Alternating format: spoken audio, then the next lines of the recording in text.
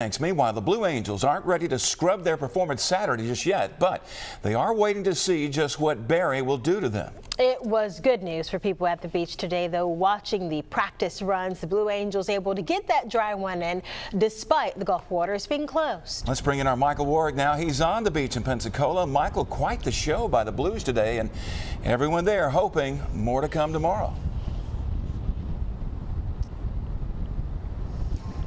Hey guys, yeah, Red, White, and Blues Week, always a busy time here in Pensacola. Today's practice actually in limbo at times, but it really turned into the best case scenario. What a show. Right at 2 o'clock when practice began, the skies clear. Now the question is, was today's showing by the Blue Angels the last time we'll see them this week?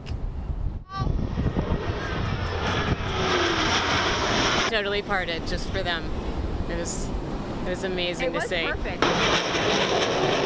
Tropical Storm Barry making for some very rough surf in the Gulf. There was a little concern, but they made it and it was wonderful.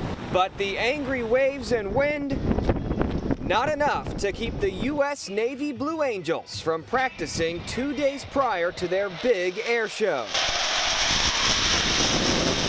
Sound of freedom. That's what it means, sound of freedom. It was awesome, great experience. We've never seen them in person actually, so driving in, that was kind of a surprise to us. It was super nice to see. The water's friendly to surfers, but closed to the public. The conditions expected to worsen as we hit the busy finale to Red, White, and Blues Week. There's some pretty good waves, and we're pretty upset we can't get out, but we're still having a good time down here. Whether the Blues are able to wow beachgoers with a dress rehearsal tomorrow, at this point, is a toss-up.